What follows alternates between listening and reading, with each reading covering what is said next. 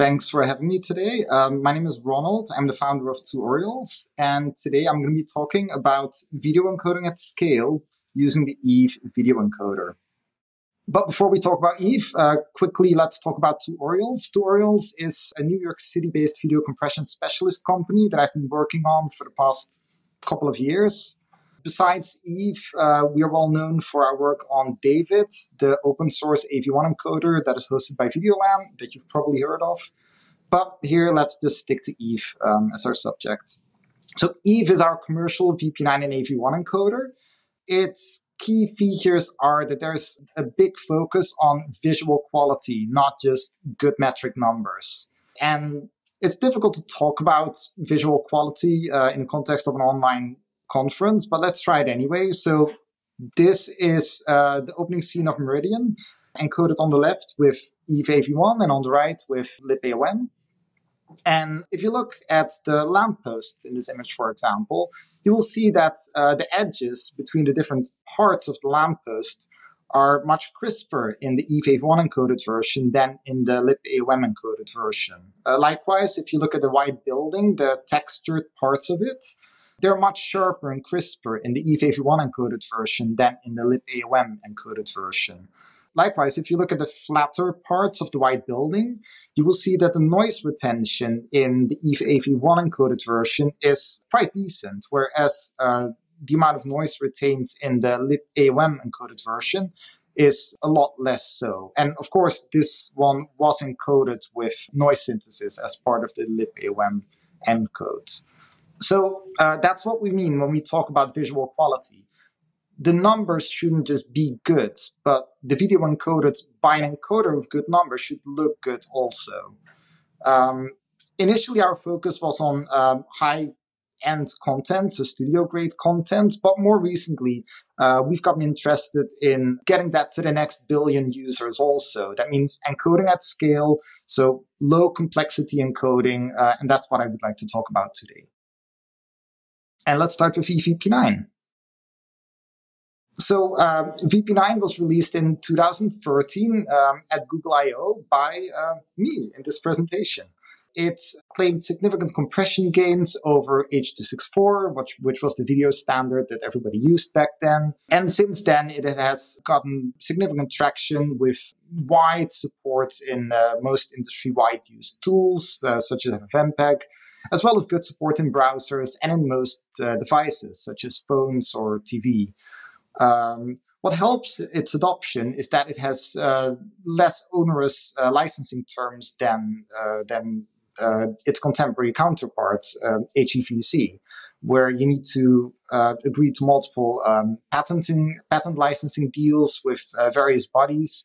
Whereas for VP9, you can just agree to a standard licensing agreement that says you can use this at no cost for as long as you want. The problem with VP9 is that back in the day, there was only one encoder, libVPX. And there were a lot of issues with libVPX. For example, some people thought that its visual quality was not quite as good as what its numbers would suggest. They said that the PSNR was better than X.264, but if you looked at it, it wasn't that different. Another concern that people brought up was that libVPX was very much optimized for YouTube-style use cases, but not for anything else. And then lastly, there were concerns about speed as well. And so, as I mentioned before, for these reasons, we started working on eVP9. And the numbers for eVP9 did look good. So this is a graph that shows on the horizontal axis bitrate, and on the vertical axis video quality, either PSNR or VMAF. And what you can see in these graphs is that at the slowest speed presets, eVP9 is able to match X.265 in terms of bitrate versus quality trade-off. And it uses significantly less bitrate, so it's shifted to the left, compared to either libVPX or X.264 to achieve the same quality, with BD rate differences in PSNR of about 10 or 30%. And if you look at VMAF as a metric, those numbers are even bigger and better. But of course, we want to talk about complexity also, so we need to take runtime into account. And that's what this graph is trying to do.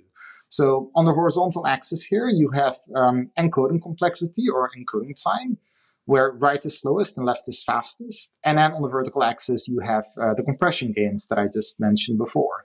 And what you see here is that if you compare the Eve VP9 numbers with libVPX, you see that on the right, at a slowest speed preset, they're about the same speed. However, Eve VP9's quality numbers are much better. At the same time, if you compare using PSNR symmetric X265 with EVP9, you will see that the quality is the same, but EVP9 is twice as fast. And then if you shift further to the left on this graph, you will see that EVP9 consistently beats each of these other encoders in terms of speed versus quality trade-offs.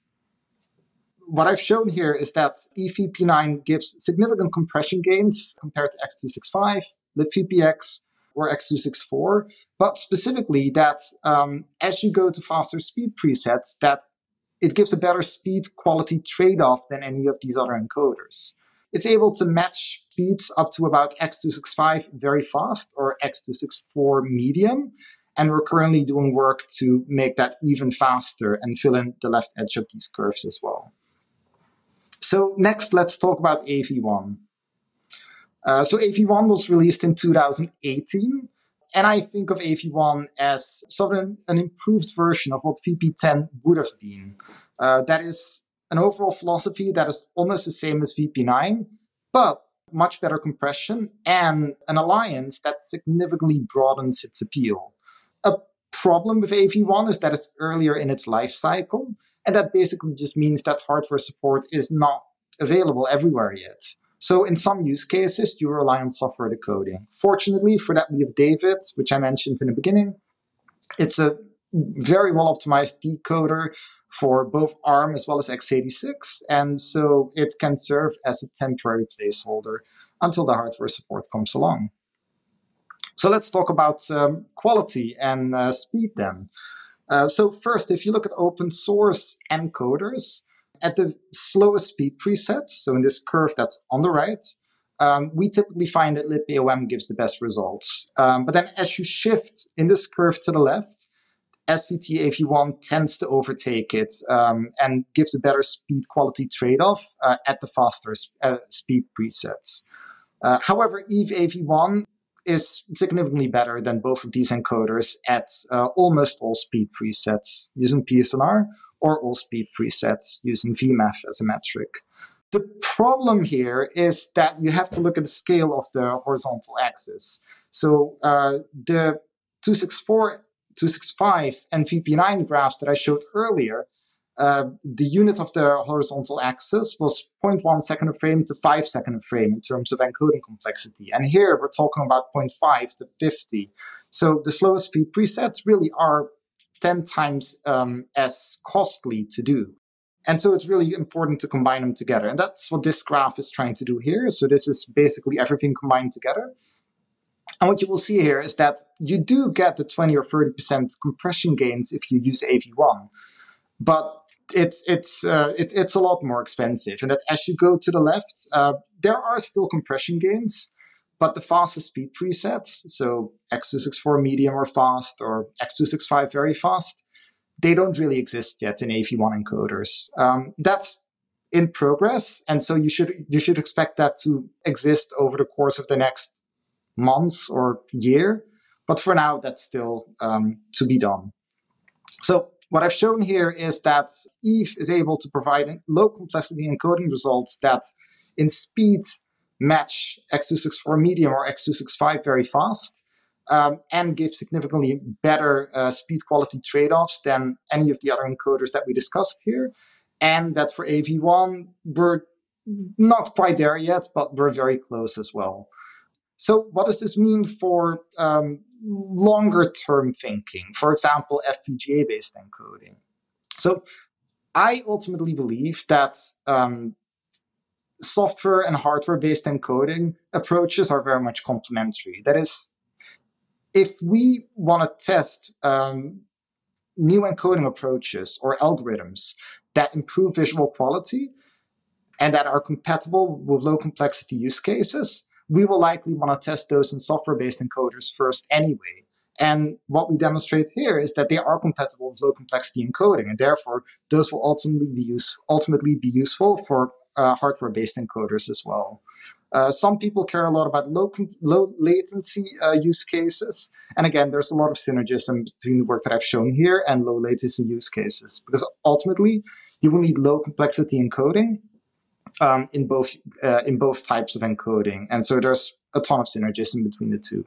But we'll leave that for another talk. So I'll be happy to answer any questions if you have them. You can also email me. My email address is there on the screen. And thank you for your time.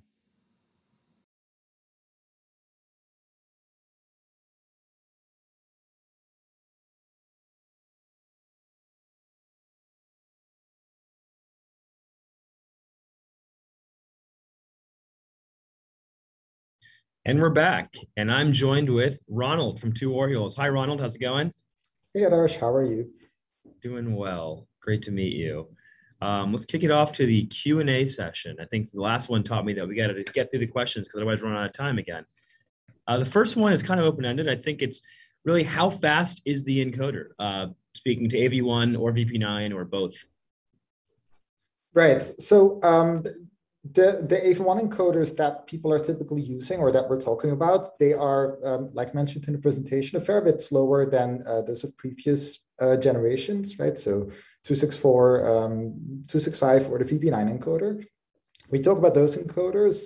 You can pretty easily, in a multi-threaded configuration, get the real-time 1080p encoding. For AV1, I don't think any of the encoders are quite there yet. But our encoder is getting there. And if you follow the development of SVT AV1, they are definitely getting there too.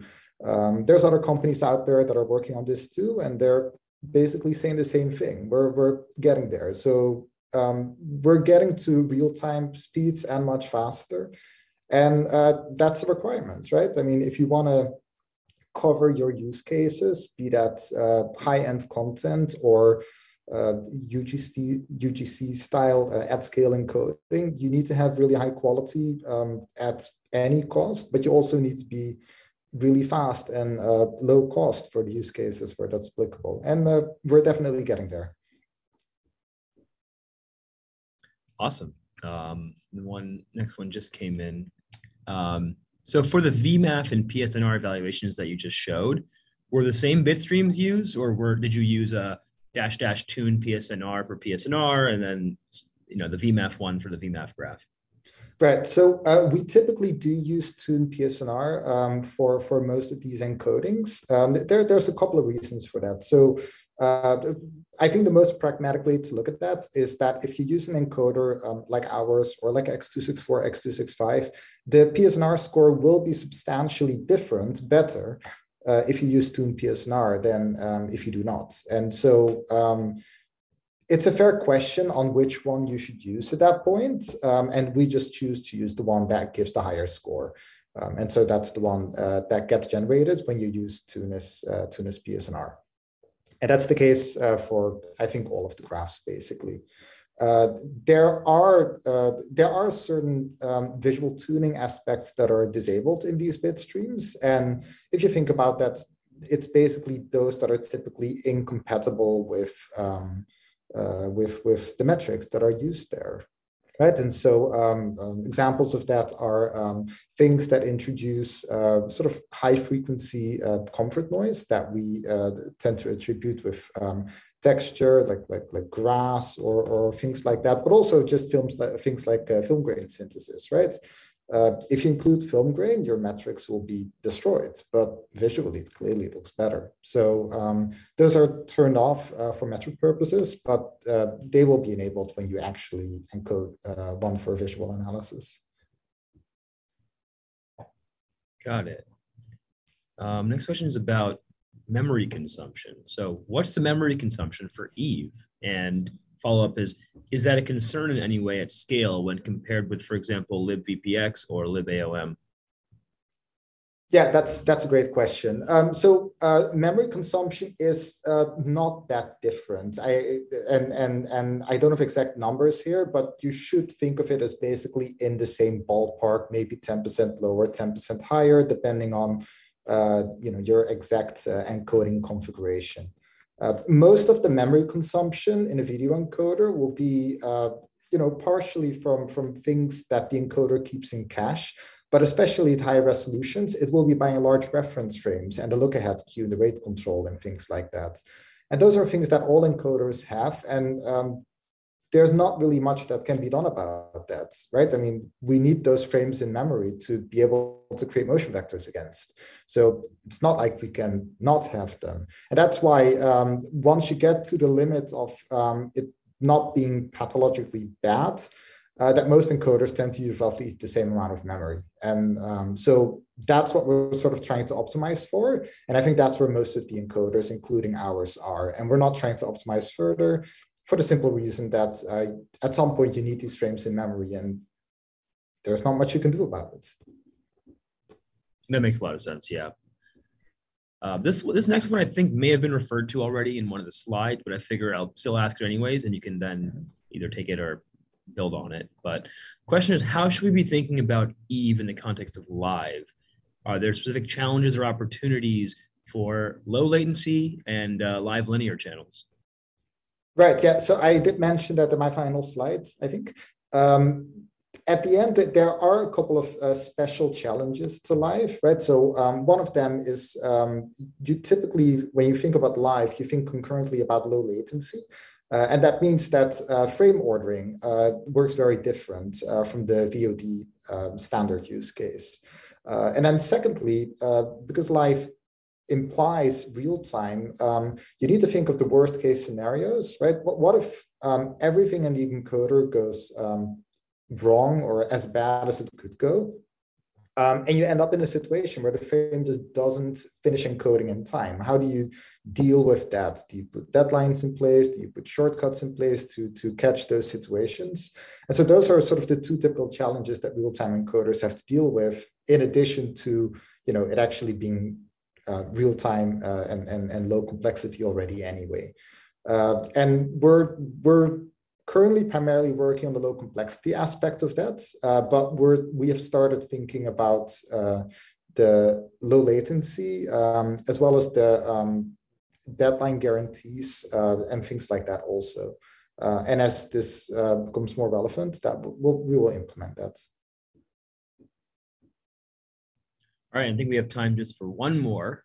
So the last question here we'll ask is the comparison with VBR constant queue encoding mode?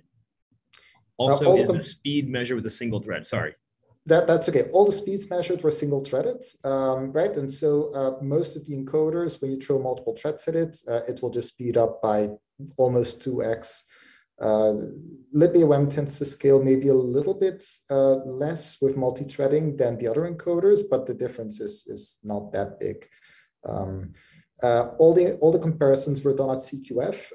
The VBR versus CQF difference in terms of quality bitrate tends to be small. That is, the VBR configuration, at least in libAOM as well as in our encoder, tends to be quite good, and they tend to correlate very closely. I have not looked at the VBR implementation in SVT AV1, so I can't comment on that one. All right, and that is all the time we have for Q&A. Thank you once again, Ronald, for joining us and for taking all those great questions. Any last words? Just thank you for having me. I really enjoyed all the talk so far, and I look forward to the next ones. Absolutely, and you feel free to check the comment thread if there are any more that we didn't get to. You can feel free to answer them in line there. Up next, we have our last talk of the day, which is 3 speakers. We have Nader, Amir, and Hassan from Intel. We're going to talk about new developments in SVT AV1 encoding on VOD's applications.